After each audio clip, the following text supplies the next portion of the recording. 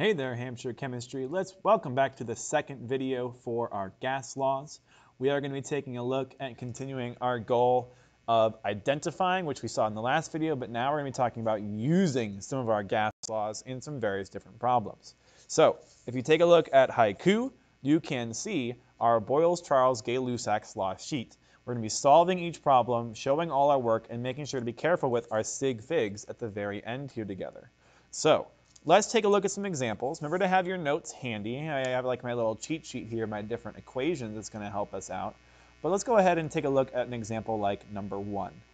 My first goal is going to be to figure out which gas law I'm going to need to use for my equation in this problem. So I'm going to go ahead and annotate some of these guys with you. I see that I have a gas that is at 20 degrees Celsius. So I notice I have a temperature that is increasing to 40 degrees Celsius. So right off the bat, I'm going to see this as my T1. Remember, we represent the 1 means before and the 2 means the after. So if I saw that if this was flipped, it might say we had 20 degrees, that 40 degrees that went to 20. But you can see we started at 20 and we went to 40. And then it also says we have an original pressure of 5 atm. So I'm going to go ahead and mark that as my P1. I know it's the P1 because it says original. That's my starting amount.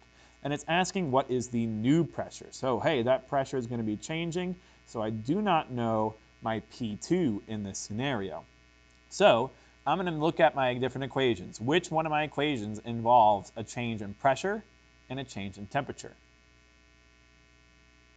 Pressure and volume? Nope. Volume and temperature, oh, that's temperature, nope. Oh, but here, Gay-Lussac's law has pressure and temperature. So I know that I'm going to be using that equation in my setup.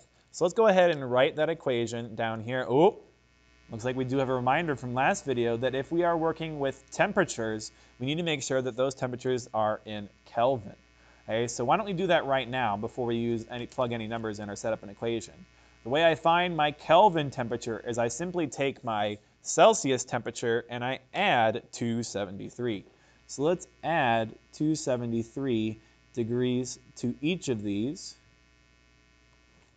And I can figure out what my Kelvin temperature. So my actual T1 here is going to be 293. And I can double check that in my calculator just to make sure. 273 plus 20, yep, 293. And I can do 40 plus 273.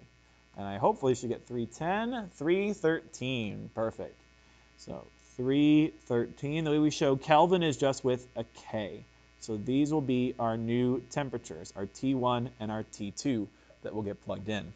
So let's set up that new equation. Okay, we have Gay-Lussac's law. I'm going to write out our law. Right, P1 over T1 equals P2 over T2. Okay, so we know that we're looking for that P2. So what I would want to do is I want to rearrange this equation.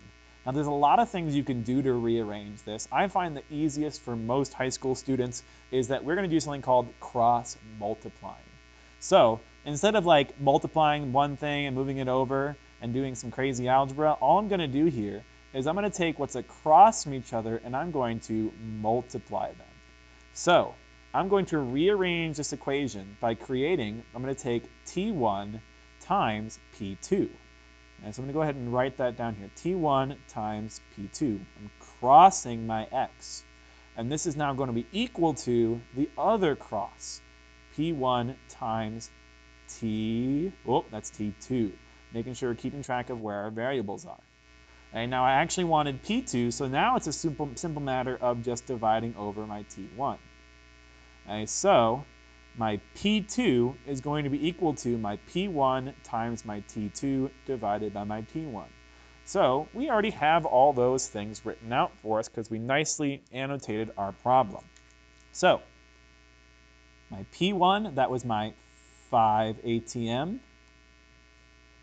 And I'm going to multiply by my T2. Oh, make sure to use that Kelvin temperature. And then I'm going to divide by the T1. Again, don't forget we're using Kelvin.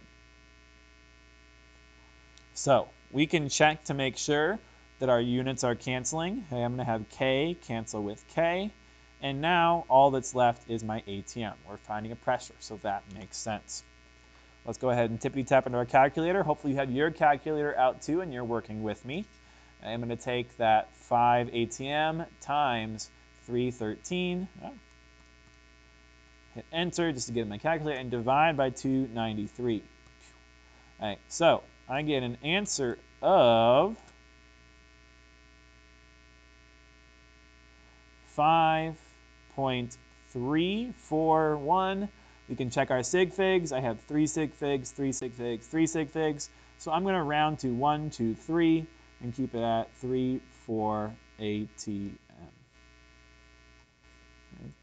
So we have our problem solved, and we can make sure that this guy is the right answer by doing two things. First off, we can check our relationship.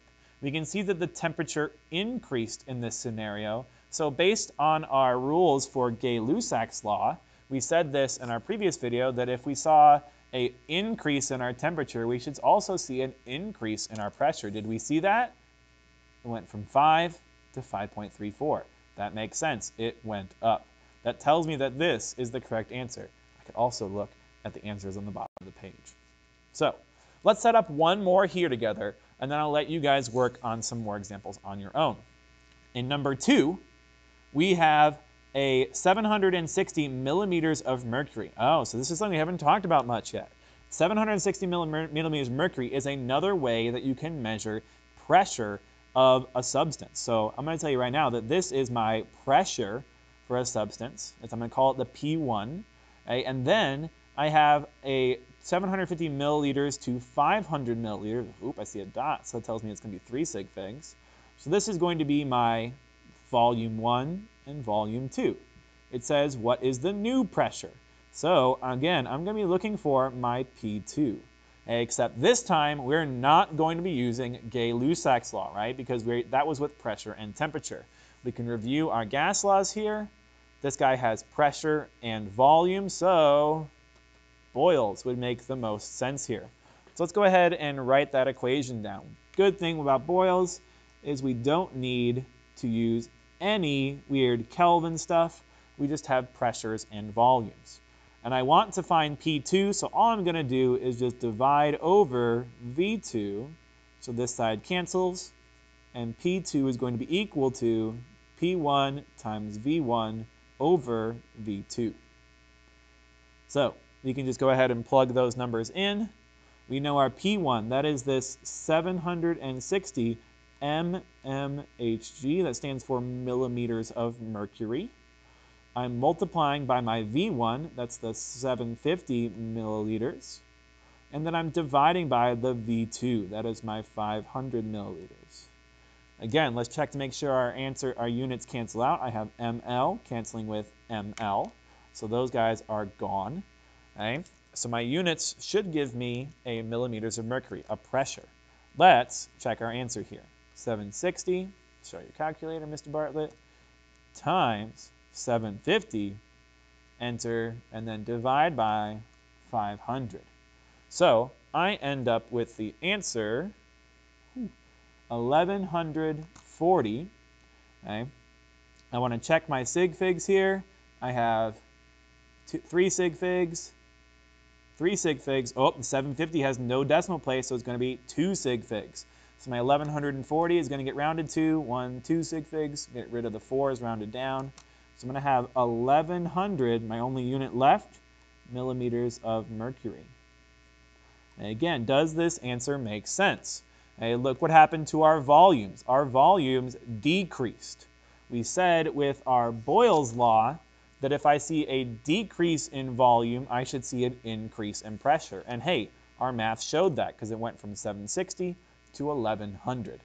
This shows me that I have my correct answer for my problem. I'd like you guys to take a look at the rest of these. We will come back together tomorrow and work through more of these together. Okay? But I would hope that now that we have a sense how we use our equations and how we set up problems like this. So try them out and come back tomorrow ready with questions and where you might need some help. All right, have a good one.